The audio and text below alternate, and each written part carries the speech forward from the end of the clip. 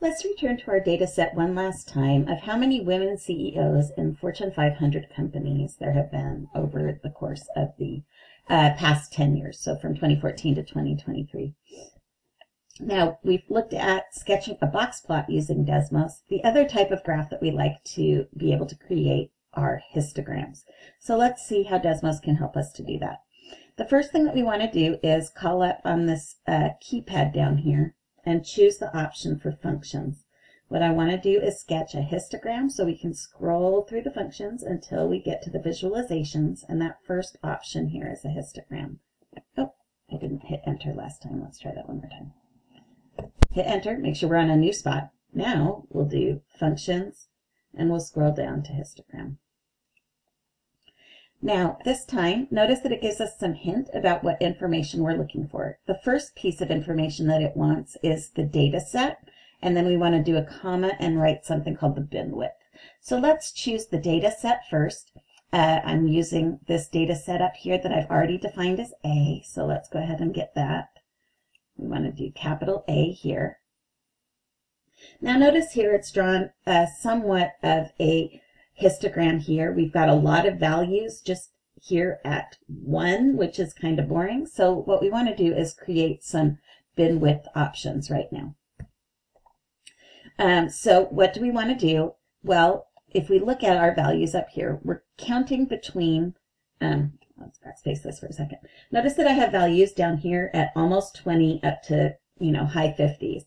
So maybe let's count by 5s to try to get 6 to 10 things. If you ever get stuck and just want some general idea, if you take 52 and subtract 24 and divide by 5 or 6 and try to get a number that's kind of close to that, that usually works pretty good.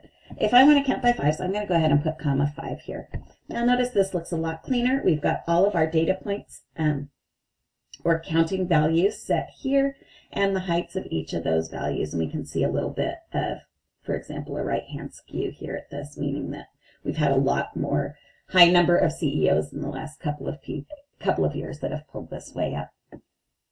I do want to have count here. My bin alignment here is the center, and I think this is a little bit confusing with the way that we've been talking about things, so change that bin alignment to be left.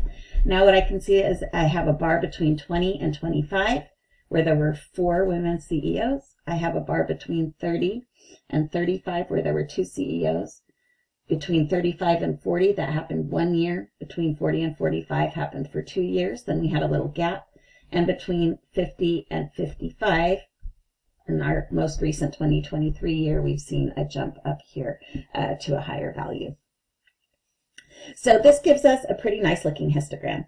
Now, because this is a specific type of graph, it's always a good idea to label our axes so we know what things we're talking about. We can label our axes by using this wrench button up here at the top. And here there's examples of places for labels.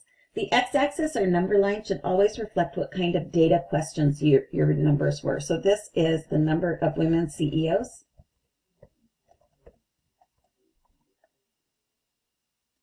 And then the frequency is how many years that happened. Frequency in years. So here you can notice I have my axis labeled here, and I have my axis labeled here. So this is going to be essentially the type of graph that I'm looking for you to turn in when I ask you to sketch a histogram.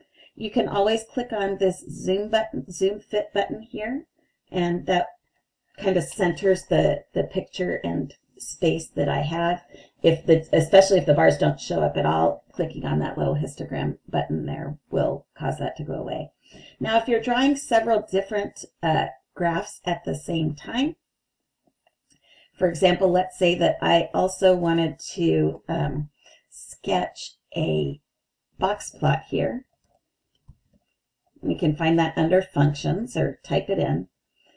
Right now, my box plot is over the top of my histogram. You can click on the bar on the graphs here to just disable it from the picture for that one. So if I want just the histogram, I can make sure the histogram is lit up, or I can come down here and click on the box plot button so that one fades away. So those are some nice ways that you can do multiple things at the same time and include or disinclude the different values as you go through. We could even, for example, here create an offset of maybe 5 for my box plot. Make sure it shows up, so we'll click on there. And then I could have the histogram and the box plots both showing up here and being able to look at those pieces of information together in the same graph. Again, if you're ready to export your graph, you can use a snipping tool to cut and paste a picture of this. You can take a screenshot of this page, or you can come up here into the share button and choose export your image, and then download the image from here to save it, to include on your homework. If you are on your phone, everything will work exactly the way we did here. Just make sure you've got that keyboard function being pulled up to find your functions area so you can get histograms and box plots. And you can just take a screenshot of your phone where the graph is being displayed and use that to turn in for your document. Okay, and I think this is about all that we're going to need to do here for data visualizations and summary statistics.